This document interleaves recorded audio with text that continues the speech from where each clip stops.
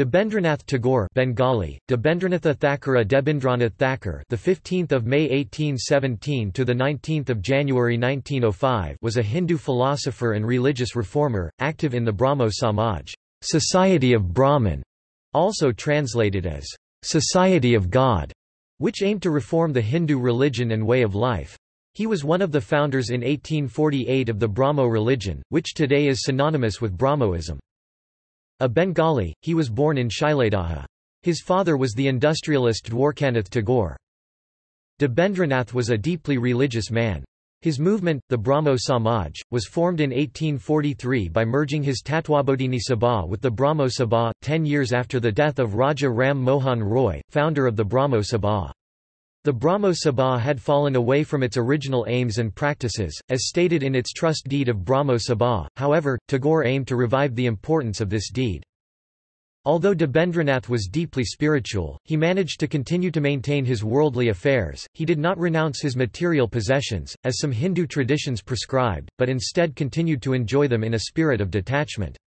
His considerable material property included estates spread over several districts of Bengal, most famously, the Santiniketan estate near Bolpur in the Birbhum district, a later acquisition, where his eldest son Debendranath Tagore set up his school. Debendranath was a master of the Upanishads and played no small role in the education and cultivation of the faculties of his sons.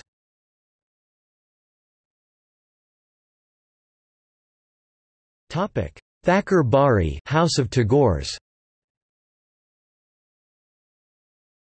Debendranath Tagore was born to the Tagore family in Jorasanko, popularly known as Jorasanko Thakur Bari in northwestern Kolkata, which was later converted into a campus of the Rabindra Bharati University. The Tagore family, with over 300 years of history, has been one of the leading families of Calcutta, and is regarded as a key influence during the Bengal Renaissance. The family has produced several persons who have contributed substantially in the fields of business, social and religious reformation, literature, art and music.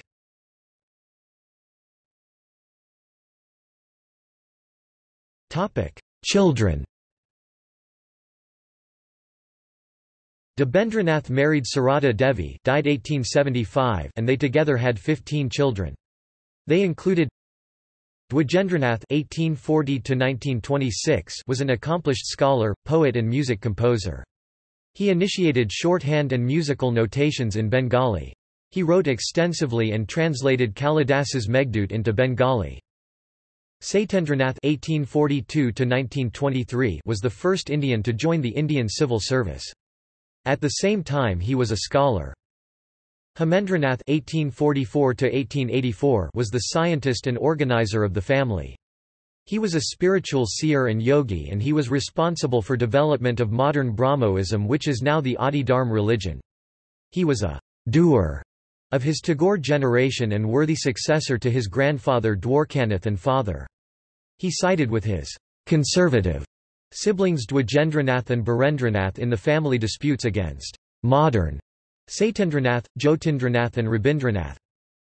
Jyotirindranath (1849–1925) was a scholar, artist, music composer and theatre personality. Rabindranath (1861–1941) was his youngest son. A Nobel laureate in literature, his poems have been adopted as national anthems of India and Bangladesh. Rabindranath founded the Vishwabharathi University in the Shantiniketan estate acquired by his father. His other sons were Birendranath (1845–1915), Punyendranath, Budhendranath and Somendranath. His daughters were Sudamini, Sukumari, Saratkumari, Swarnakumari (1855–1932), and Barnakumari. Sudamini was one of the first students of Bethune School and a gifted writer. Swarnakumari was a gifted writer, editor, song composer and social worker. All of them were famous for their beauty and education. His part in creating the legacy of Thakurbari, the House of Tagore, in the cultural heritage of Bengal, centered in Kolkata, was not negligible. It was largely through the influence of the Tagore family, following that of the writer Bankim Chandra Chatterjee, that Bengal took a leading role on the cultural front as well as on the nationalistic one, in the Renaissance in India during the 19th century.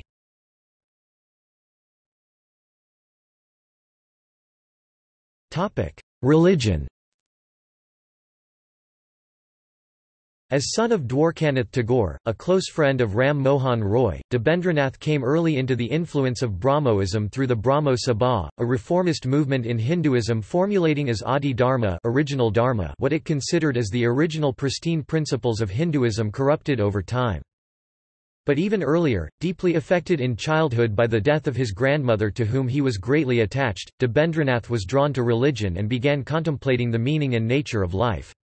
He commenced a deep study of religious literature, particularly the Upanishads.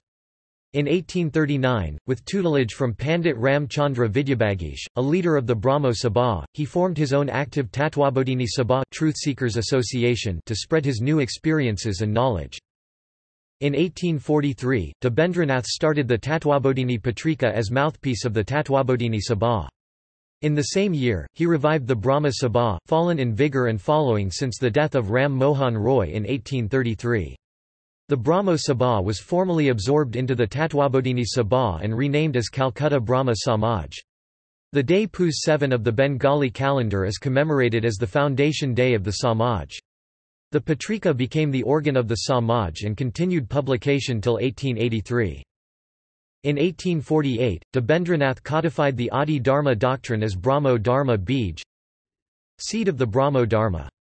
In 1850, he published a book titled Brahmo Dharma enshrining the fundamental principles. These principles emphasize monotheism, rationality and reject scriptural infallibility, the necessity of mediation between man and God, caste distinctions and idolatry. With the influence of Brahmoism under Debendranath spreading far and wide throughout India, he gathered reputation as a person of particular spiritual accomplishment and came to be known as Maharshi. His spiritual stature was confirmed by Sri Ramakrishna, the great Hindu sage of the 19th century who paid Debendranath a visit. Cn. Date = October 2015 mentioned in the Gospel of Ramakrishna, abridged version from page 347 to 350. Debendranath's roles in the Bengal Renaissance and the reform and rejuvenation of Hindu religion are considerable.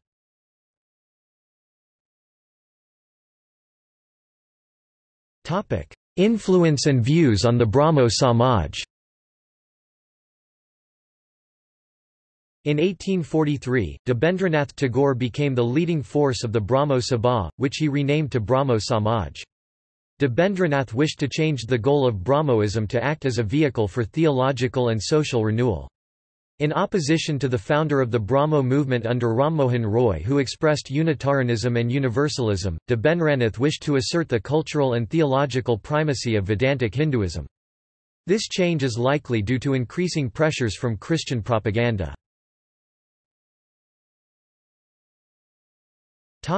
Tributes. Sivanath Sastry has paid glowing tributes to Debendranath Tagore in History of the Brahmo Samaj. Maharshi Debendranath Tagore was one of the greatest religious geniuses this country ever produced. He was truly a successor of the great rishis of old. His nature was essentially spiritual.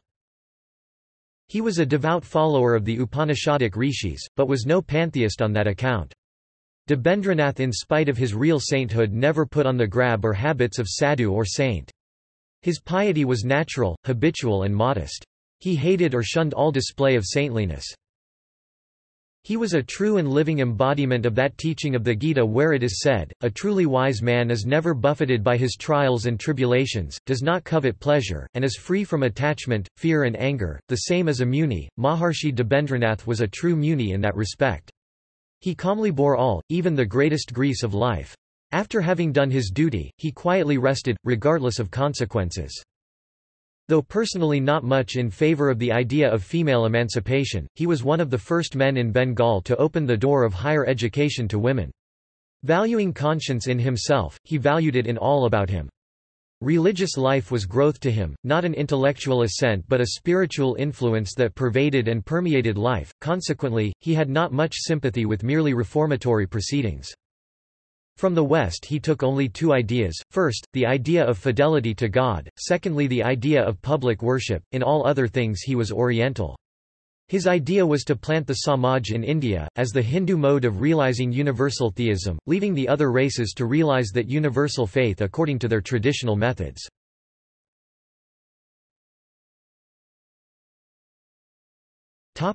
Bibliography. Bengali Bangla Bishay Sanskrita Vyakaran 1838, now lost. Brahmadharma, first and second parts, 1849. Atmadavidya 1852. Brahmadharma Mat o Bisvas 1860. Pasham Pradeshar Durbiksha Upashame Sahajya Sangrarth Brahmo Samajar Bhaktrita 1861. Brahmadharma Byakian, Part 1 1861. Kalikata Brahmosamajar Bhaktrita 1862. Brahmo Bibaha Pranali 1864. Brahmo Samajar Panchabingshati Batsarar Parikshita Bratanta 1864. Brahmadharma Anasthan Padhati 1865. Bhawanapur Brahmavidyalayar Upadesh 1865–66. Brahmadharma Byakian, Part 2 1866. Masic Brahmo Samajar Upadesh, a collection of 18 lectures delivered during 1860–67. Brahmadharma Byakian, Epilogue 1885. Gyan o Dharma Unnati 1893. Paralak o Mukti 1895. Adiojavani 1898. Patravali, a collection of letters written during 1850–87. Topic: English. Vedantic Doctrines Vindicated 1845. Autobiography, translated from the original Bengali work, Atmajavani, by Satendranath Tagore, 1914.